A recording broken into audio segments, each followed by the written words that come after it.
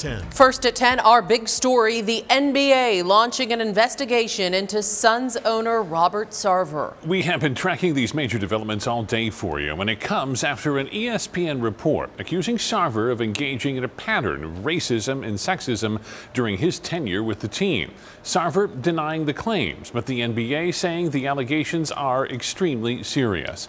We have team coverage tonight. Our Colin Harmon inside Footprint Center hearing from the team. But we start with ABC 15's Jordan Bonnke catching up with fans outside the arena tonight. Jordan?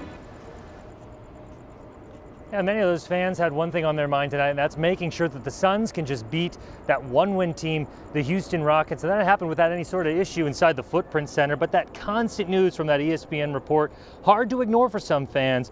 And we know that there's a defamation suit that's coming down the pipe. And we spoke with an attorney on what that could look like.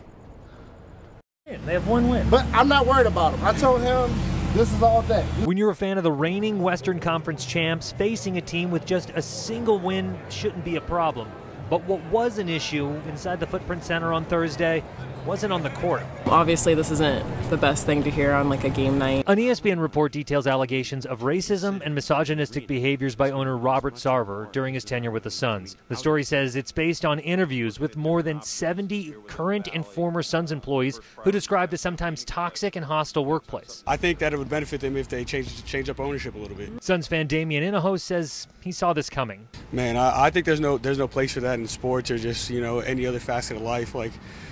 Especially at an ownership level, I think they need to be respectful of the guys that are playing, In reaction to the report, the president of the Suns tweeted out a lengthy statement saying, in part, the team has retained defamation counsel, saying the story was, quote, plagued by journalistic failures. The number one problem Robert Sarver is going to have is, first of all, he's a public figure.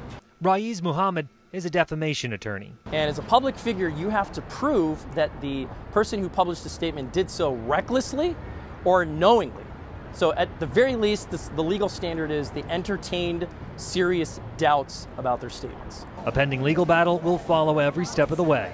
Jordan Bonnke, ABC 15, Arizona. Jordan, thank you. We're also hearing from Robert Sarver himself. He released a statement tonight saying he's shocked by what he calls the false reporting in the ESPN story, calling the claims inaccurate and misleading. Sarver says, quote, at this point, I would entirely welcome an impartial NBA investigation, which may prove our only outlet for clearing my name and the reputation of the organization of which I am so very proud.